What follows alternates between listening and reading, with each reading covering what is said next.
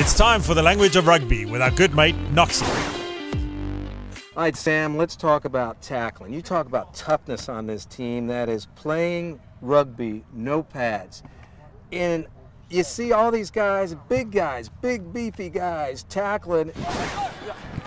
Into the number 8, hit him. Wow. Van Vuren. Describe the proper technique of a rugby tackle.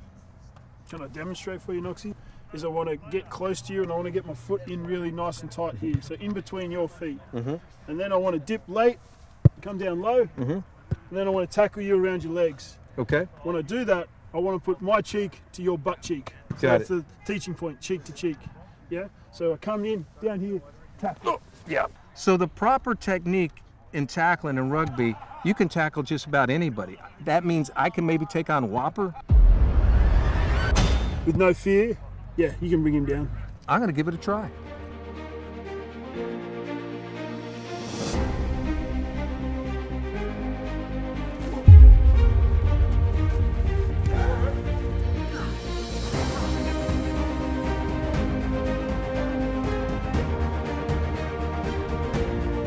So I thought that went well.